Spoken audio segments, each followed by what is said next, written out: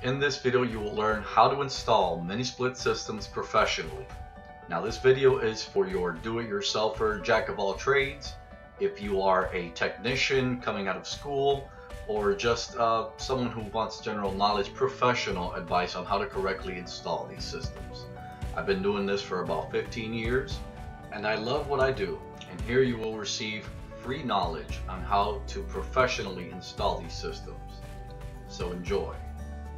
Here we will cover everything from the appropriate position of installation, preparation of installation tools, preparation before installation, installation of the indoor unit, installation of your outdoor unit, how to correctly perform a vacuum, and your leak detection, and your trial operation after your system is installed. Appropriate position for installation. An appropriate position should be chosen before the installation of your split air conditioner. Here are some inappropriate positions of installation. There is a heat source or steam source near your installation position. There are obstacles which block the air circulation of the installation position. There is fume or droplet in the installation position. Being too close to combustible objects such as curtains, clothing, and other movable items. Position which is within 40 inches, far away from television, stereo, and other household appliances. Ventilation is poor, and there are obstacles around which may affect the airflow. Position where flammable, explosive, or corrosive gas may leak. It is highly recommended that you use Bluefin or Goldfin anti-corrosion air conditioners for areas like seaside where corrosion is very strong. It is recommended to build shelters above the outdoor unit in the area with heavy snow or rain. It is recommended to build a barrier in front of the outdoor unit towards the wind direction in a strong windy area. Choose a position with well ventilation but also sheltered from the rain and direct sun exposure if possible. When the outdoor unit is installed along the street, an additional wind backflow device should be taken into consideration to prevent wind from blowing pedestrians directly. Preparation of installation tools. For your installation, these tools may be used to aid you. Pressure gauge, vacuum pump, electric drill, leak detector, digital clamp meter and multimeter. Preparation before installation. Pipe cutting. Cut the pipe slowly and keep increasing force gradually. Make sure your cut is straight and there are no deformation. Remove burr side with scraper. Use rubberized vinyl tape to wrap your pipe to prevent any foreign materials from entering your pipe. Sheathe the insulating pipe. Sleeve the nut. Firmly hold leveled copper pipe and adhere to the dimensions shown in the table. Use your fixed flaring tool, turning the handle clockwise and stopping when the flarer rattles. Now observe your pipe socket. It should be leveled and uniform, free of any cracks. Wire stripping. Select applicable wiring to rated current value. Please use stranded wire versus solid core wire. Use wire stripper to strip wire core. Use wire crimper to attach U-type plug. And pay close attention to your line wire versus your signal wire. Installation of your indoor unit. Open your box and make sure that your accessories are complete. Space requirement for the installation of your indoor unit. The right and left of your indoor unit should be at least 5 inches away from the wall.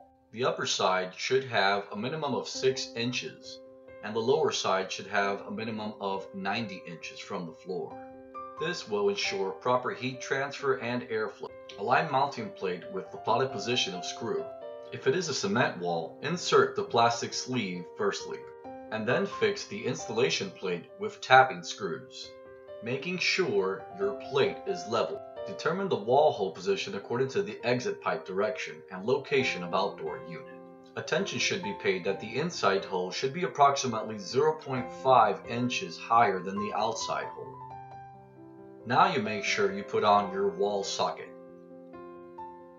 Connection of connecting pipe. Insulating sleeve is cut 4 to 6 inches to facilitate the connection with the connecting copper pipe and to prevent any possible bends. Remove nut cap of copper pipe. You should hear nitrogen come out, ensuring there are no leaks. Cone should be vertical to top pipe. When nut is near to the bottom of bolt, tighten with wrench.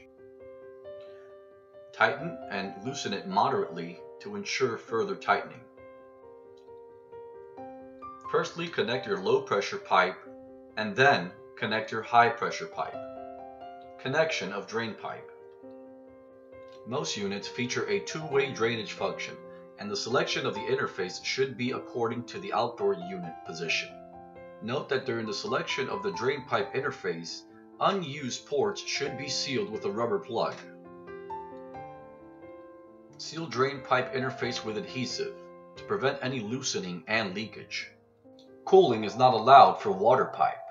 Heat insulation material is applied for wrapping drain pipe to prevent condensation and leakage. Connection of indoor power wire and signal wire.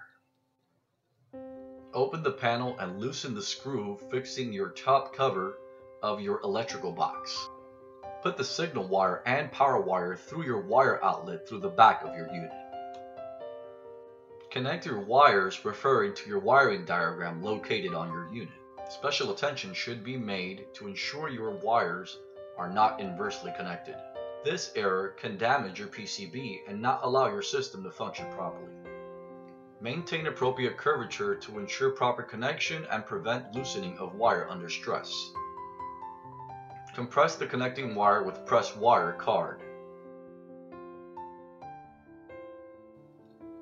Pull the wire back moderately to ensure the connection is secure. Mount the cover of electric control box. Wrapping is conducted in order, where power wire and signal wire are in the upper side. Connecting pipe is in the middle and water is on the lower side. Reserve the copper screw position during wrapping for leak detection. Copper pipe should be sealed to prevent dust and foreign materials from entering. When going through the wall, hang the indoor unit. Copper pipe and power wire are threaded slowly through the wall hole. Hang the indoor unit on the hook on the mounting plate and secure your indoor unit. The installation of your indoor unit with embedded piping. Mark out the positioning points on a cardboard for installation according to the length of the input pipe. Cut out the cover of the exit pipe. According to the position of wall hole, confirm the position of the exit drain pipe. Connect copper pipe. Note that the copper pipe should be free of bending and any deformation. Adjust the length of your drain pipe according to the position of your drain pipe. Please note that the drain pipe should be sealed with adhesive tape. Reserve the copper screw position during wrapping for leak detection. Installation of outdoor unit. Space requirement for the installation of your outdoor unit.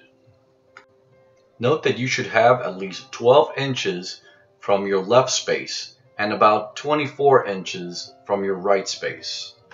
No less than 24 inches of upper space. No less than 12 inches for backspace to ensure proper heat transfer. No less than 78 inches for front space. When the outdoor unit is installed on the ground, select the installation position of your outdoor unit. Note that a drain elbow should be installed in the outdoor unit. According to footing distance, drill into the expansion bolts. Now, locate the outdoor unit into the expansion bolts. Use washers. Connection of outdoor drain pipe. Heat pump air conditioner is required to connect to drain pipe for outdoor unit. Gasket ring is sheathed on adapter of the water outlet and turned a 90 degrees once it is installed on the bottom of the outdoor unit in the chassis. Drain pipe is sheathed and inserted into outdoor drain pipeline. Connection of outdoor connecting pipe. Pipe laying and wrapping. Connection of the outdoor connecting pipe. Screw top bolt to the bottom of your globe valve and tighten with wrench. Make sure you loosen and tighten again for further tightening. This action will prevent any possible leaks.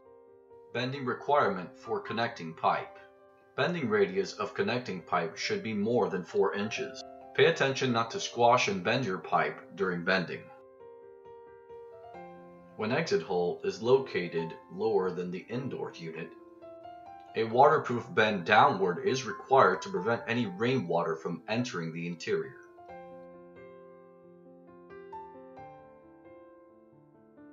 Connection of outdoor power wire and signal wire. Open the large handle of the outdoor unit.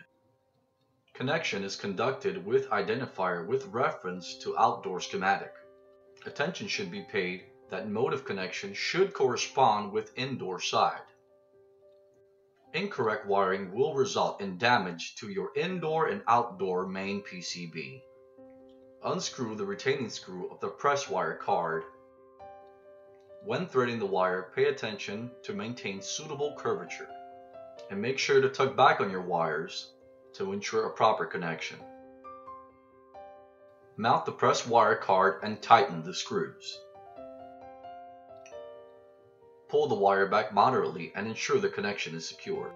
Mount the large handle. Vacuum. Connection of vacuum pump.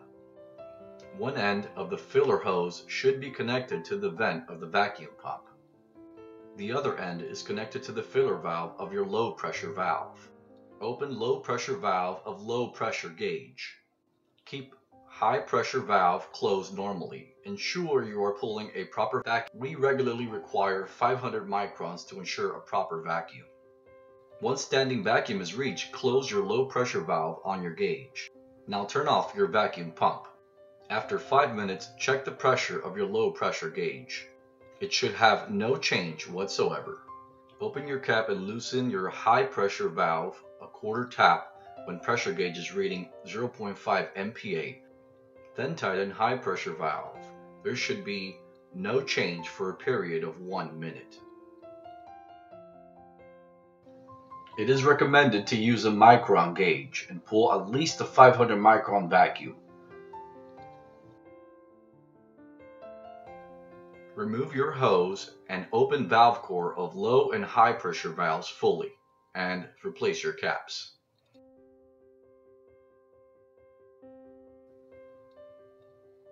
Leak detection. Leak detection is conducted under standby mode condition in summer and under heating condition in winter. Leak detector detection. Probe those around weld junction and maintain a 1 cm space to ensure leak detection. Leak detector is done in a very slow manner, making sure that your leak detector is fitting every single part of the piping and your welds, every single area, all through the circumference of the pipe. If leak is detected, remove probe for leak testing and confirmation. Trial operation. Open the indoor unit and pour some water to check your drainage is smooth. After it is confirmed that the drain pipe is clear, it is reinserted back in your outdoor drain pipeline.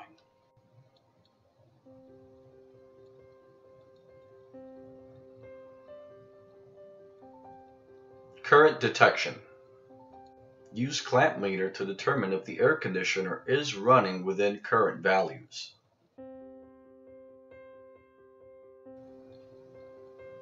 Voltage detection.